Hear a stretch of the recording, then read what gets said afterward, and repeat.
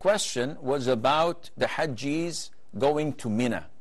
And we know that they spend the 8th in Mina praying Dhuhr, Asr, Maghrib, Isha and Fajr of the 9th. And on the 9th they go to Arafat.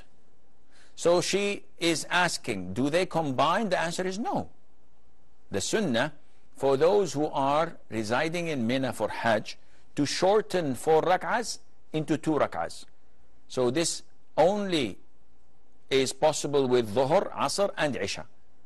While Fajr and Maghrib are prayed on time as it is, Dhuhr, Asr and Isha are prayed on time, but instead of 4 rak'ahs, we pray 2 rak'ahs. When you go to Arafah, this is when you combine Asr to Dhuhr. And you pray Asr and Dhuhr together at the time of Dhuhr, 2 rak'ahs. You conclude of Dhuhr, then you 2 rak'ahs of Asr. And when you go to Muzdalifah after sunset, you combine Maghrib and Isha. Maghrib cannot be shortened, but it can be delayed once you reach Muzdalifah, whether at the time of Maghrib or later on.